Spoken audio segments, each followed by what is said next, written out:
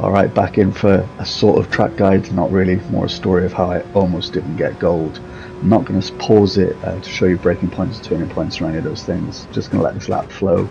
It's long enough as it is, and to be honest with you, I'm no expert, so as you will soon find out, but I have managed to just about sneak gold for now.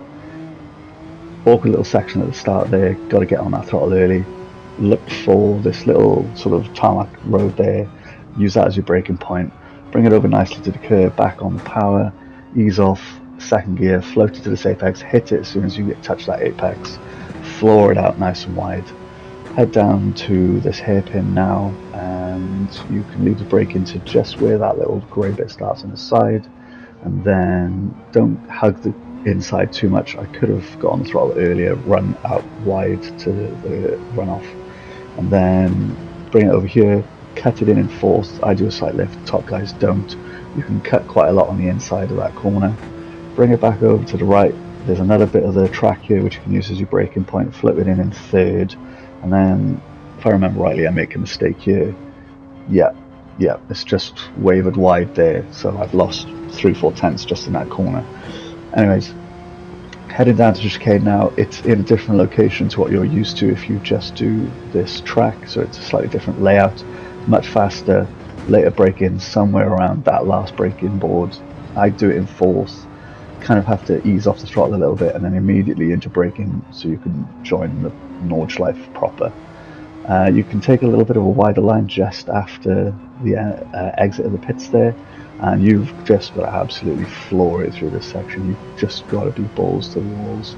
This little thing, I do a slight lift through that corner. I think the top guys just floor it through there. I find it quite difficult. Hit the brakes for this one a bit early, come off them again, and then bring it back over in third gear. This next section I leave it in third. There's a lot of time through this if you can get the flow right. Don't be afraid to use that little bit of curb, and also the same here, cut onto this curb on the inside so you can floor it for this next section. I get a little bit of wheel spin, and it's cost me a bit of time again. Now we're into a nice long flat out section where we can have a little think about what we're doing. This next corner, there's just the slightest of lifts. Throw it in here, see there, a little lift, back on full power, and you can keep this pinned now pretty much all the way to the next big braking zone.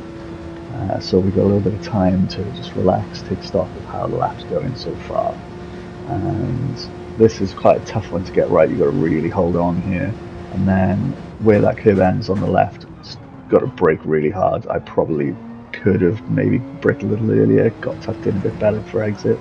It is what it is. Now you've got this downhill section, you can keep it pinned all the way down here, and when we start coming back uphill, we're going to have this fast left-hander. It's just one downshift and a flick to the left, and then hit the brakes hard. I probably could have done this a little bit better, and then into second, bring it back over to the left, cut over to the right, and you can run out quite wide on the exit. Probably could do more than that. Awkward little section here because there's ever such a slight left, and then this next left you need to lift for, and then you're quite early on the brakes actually for this one, down to third, bring it over to the right and then pin it, and then you've got this awkward right-hander here, downhill, kind of get it in, and then on the throttle as early as possible. You can run it out wide here, carry the speed down the hill, floor it through this section, keep it flat, and then just lift in fourth and ease it through this next section, get on the power as early as you dare.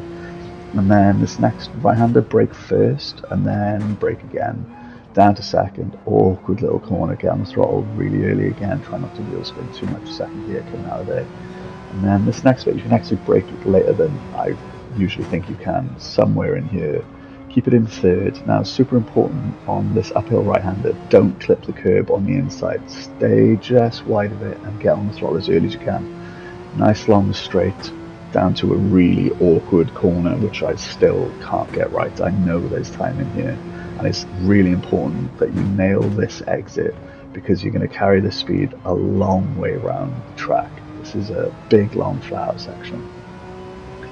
Not much to talk about here, so far I've made a few mistakes, and I know obviously I'm probably 6, 7, 8 seconds down on what is possible around here, but this is the best I can do. I put in maybe 8-9 laps tonight, and yeah, this is where we're at.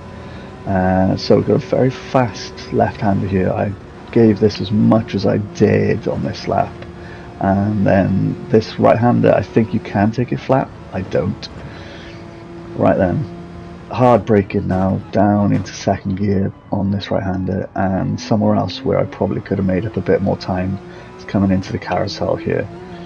Just really awkward knowing when to get on the throttle and trying to keep it on the carousel. I probably went a bit too slow through there, but it is what it is. And now we're into the section I probably know the least, and I'm probably going to make a lot of mistakes in here, but it is an absolute roller coaster. Look how fast this section is.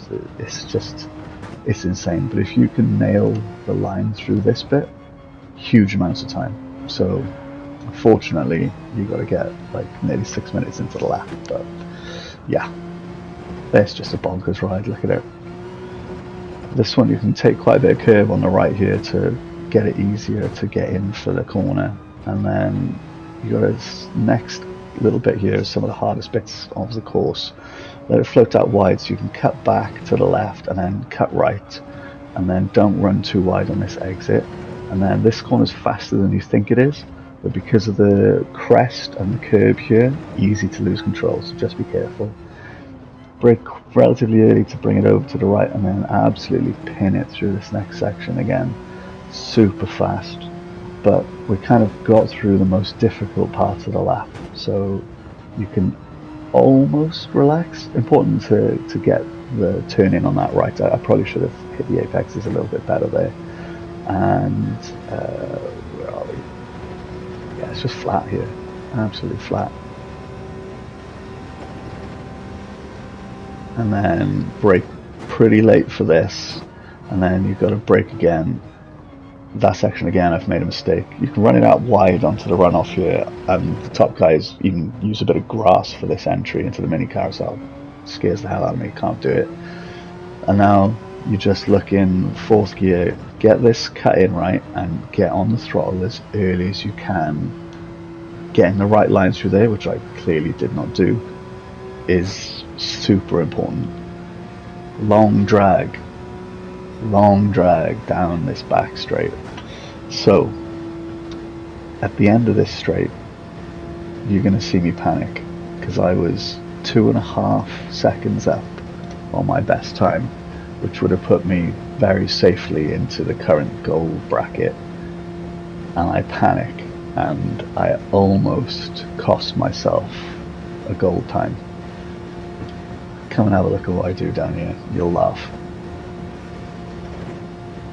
Really late, there's loads of time in here, get on the brakes, down to third, oops, I went to second first, second third, fourth, third, oh my god. And I've just lost all momentum to come on this little finish straight here. But currently, the 2:17.8 is gold, just.